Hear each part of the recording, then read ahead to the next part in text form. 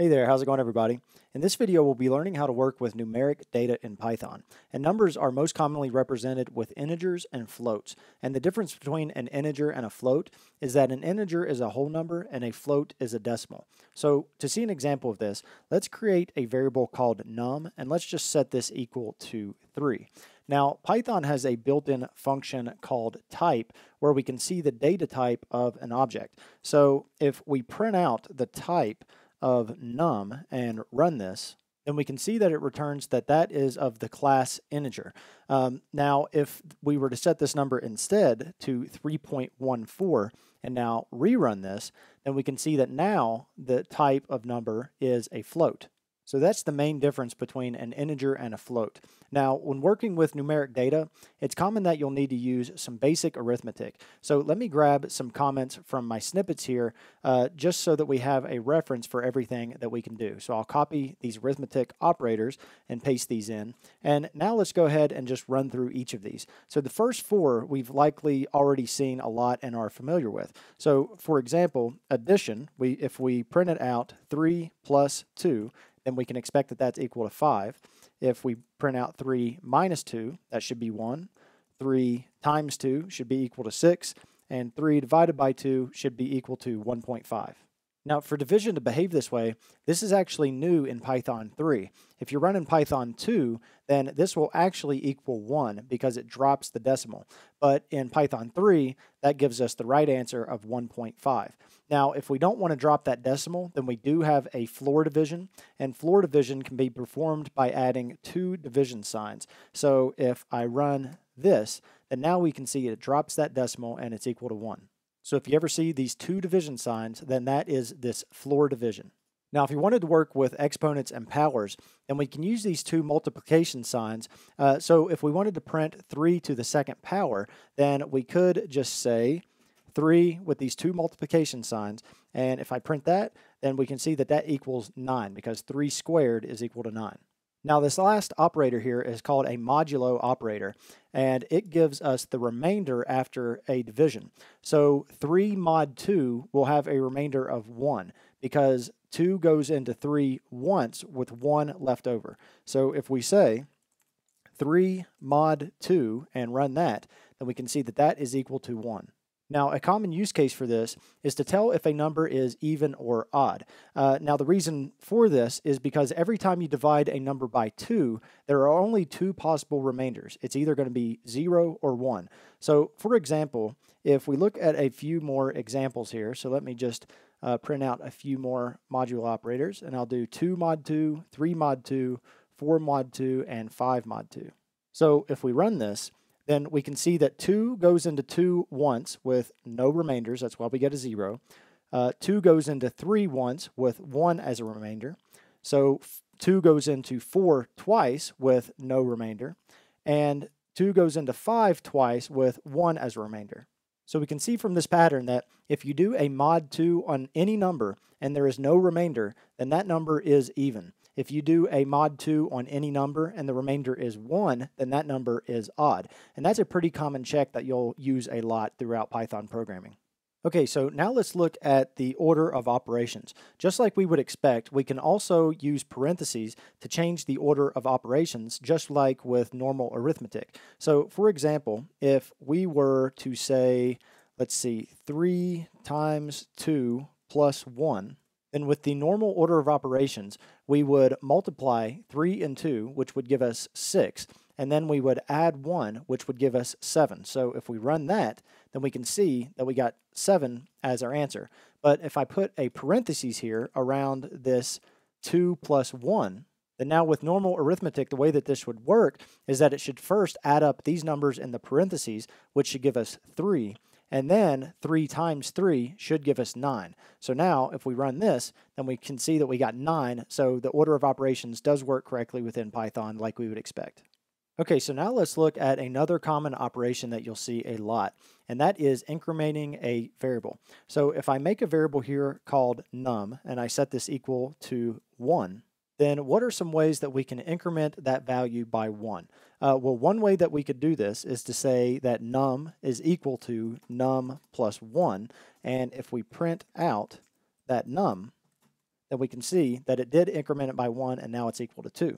But incrementing values is such a common operation that there is a shorthand for this. So instead, we can just say num plus equals 1. So if we run that, then we can see that it still incremented that value up to 2.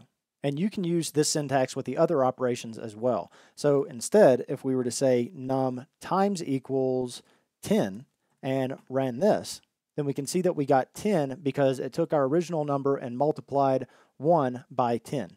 Okay, so a couple more things here.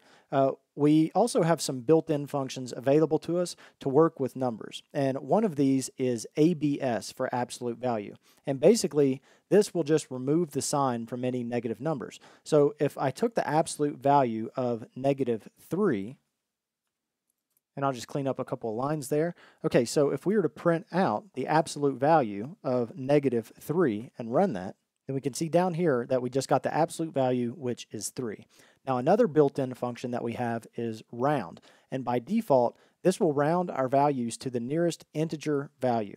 So if we said print the round of 3.75 and run that, then we can see that 3.75 rounded up to 4. And we can also pass a second argument into our round function that tells it how many digits that we want to round to. So if I put in a comma here and pass in a 1 as a second argument and now run this, then what we're saying is that we want to round to the first digit after the decimal. So we can see that that rounded to 3.8. Okay, so another common thing that you need to do when working with numbers is to use comparisons. Now we'll want to know if two values are equal, greater than, less than, and all of that. So to test this, we can use comparison operators. And I have some comments over here in my snippets with the comparison operators as well.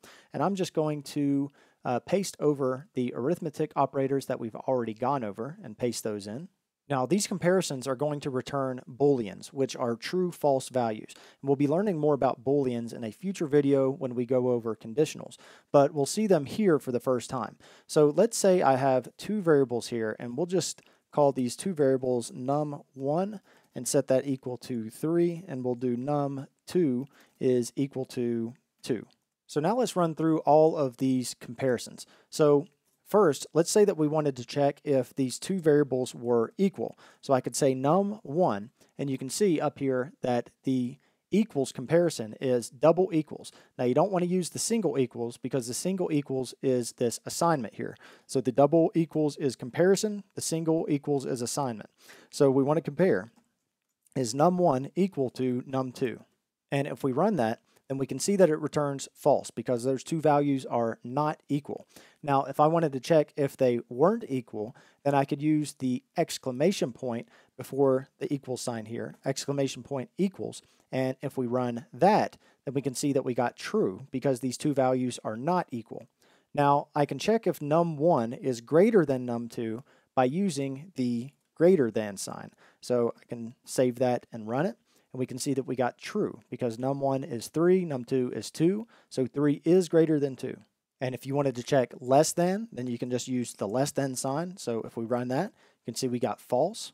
And you can also use the equal signs with these as well. So if I wanted to check if this was greater than or equal to, then we could run that. We can see that it's true. And if we wanted to check less than or equal to, then we can use those as well. And if we print that, we can see that we got false.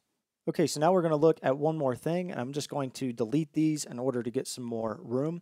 Now, I will have these comments up on my GitHub page if you want to reference to the arithmetic operators and the comparisons that we just looked at.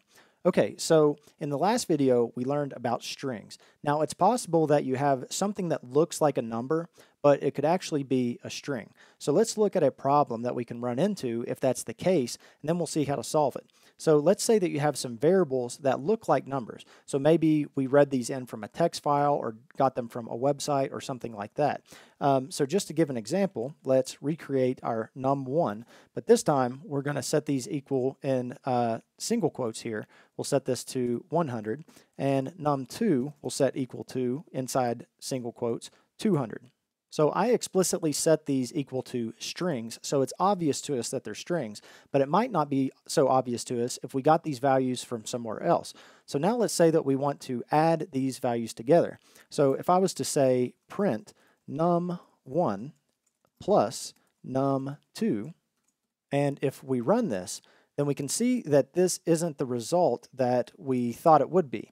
Now, if you remember from our string video, when we add strings together, it just concatenates those together. So this is what we would expect with strings, but with numbers, we would expect this to be 300. So in order to turn these into integers, we're going to have to do something called casting. And casting is super easy in Python. So to cast these values from string to integers, then we'll just add a couple of lines here, and I will copy these, and we'll just say that num1 equals int num1. So we just casted that to an integer, and we can do the same thing here with num2. So now if we save that and run it, then we can see that we got 300. So if you have an integer that's actually a string and you want to cast that to an integer, then you can wrap that string in this int function or this int class here to create an integer. Okay, so I think that is going to do it for this video. I hope that now you feel comfortable working with integers and floating point values. And in the next video, we'll be learning about lists, sets, and tuples, which basically allow us to hold sequences of data and is extremely useful to learn how to use properly. But if anyone has any questions about what we covered in this video, then feel free to ask in the comment section below, and I'll do my best to answer those. If you enjoy these tutorials and would like to support them, then there are several ways you can do that. The easiest way is to simply like the video and give it a thumbs up. And also, it's a huge help to share these videos with anyone who you think would find them useful. And if you have the means, you can contribute through Patreon, and there's a link to that page in the description section below. Be sure to subscribe for future videos, and thank you all for watching.